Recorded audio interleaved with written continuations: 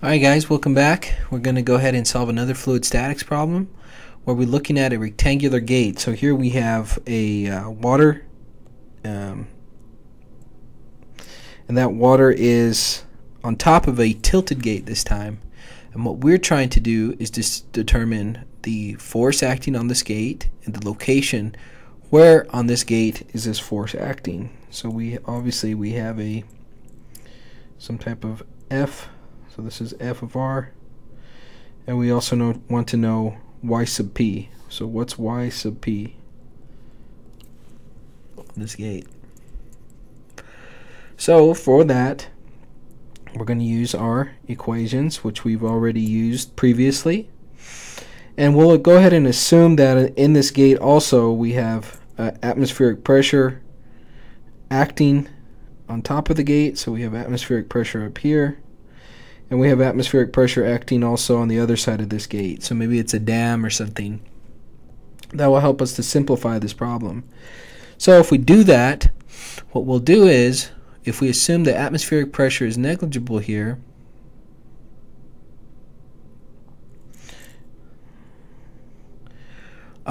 I'm going to go ahead and cancel out this P naught.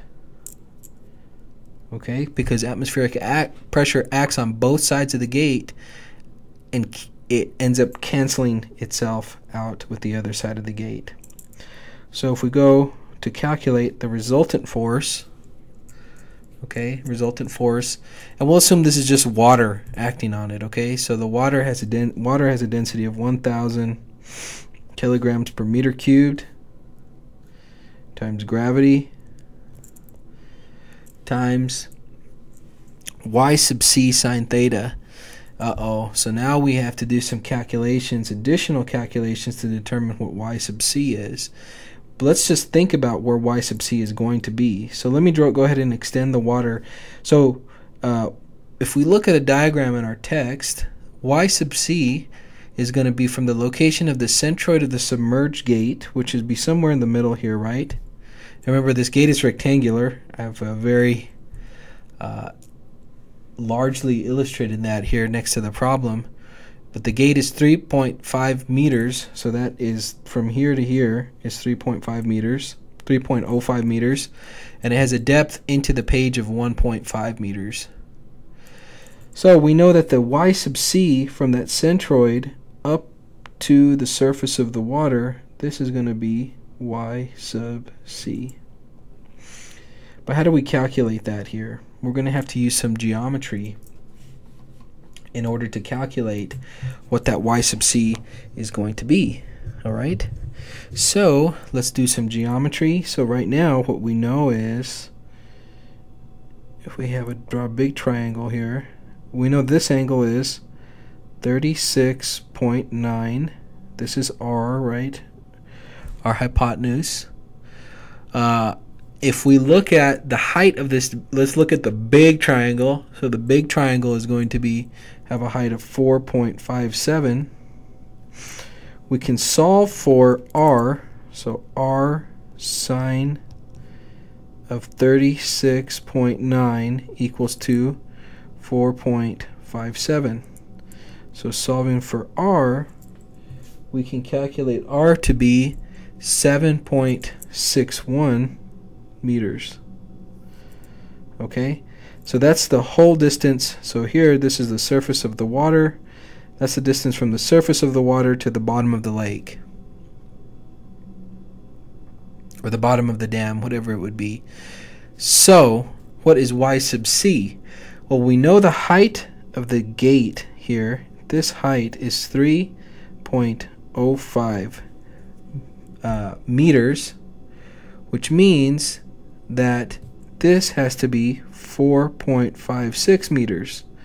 So Y sub C is going to be 4.56 plus 3.05 divided by 2. This comes out to be 6.09 meters. So this is y sub c, okay? So it's important. We just had to use some geometry in order to determine where y sub c is, okay?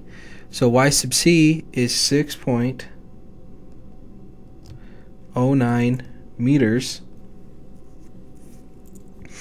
And sine is not 90 in this case like it was in our previous problem. Here it's going to be 36.9 degrees because that's the angle between our gate and the floor of our dam.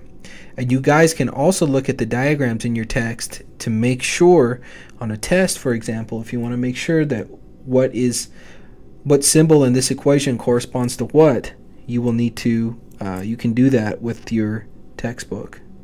Oh, and I need to multiply that times the area of this gate that's submerged, and that's 3.05 times 1.5. So our resultant force here is 164 kilonewtons.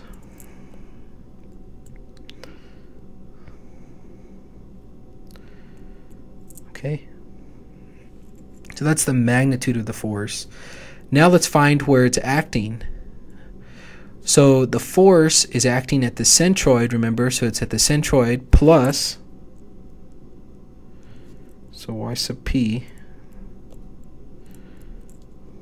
is equal to the y of the centroid plus a little bit more. Okay, this is a little bit more here. So their centroid, we already determined, is 6.09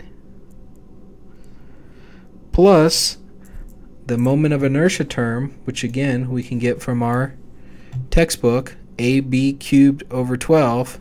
A here is 1.5, B is 3.05. So this is A times B cubed, 3.05 cubed, divided by 12. And this is all divided by 6.09 times the area of this gate, 3.05 times 1.5. Okay, so this comes out to be 6.22 meters. So we found the magnitude, and we also found where the force was acting relative to the surface of the water. You can express this several different ways, okay? But I think that kind of summarizes the type of fluid statics problems that we're going to be dealing with here. We also covered buoyancy, and we'll talk about that more during the class. For now, we're going to go ahead and move on now to the next chapter, which is dealing with Bernoulli and energy equations.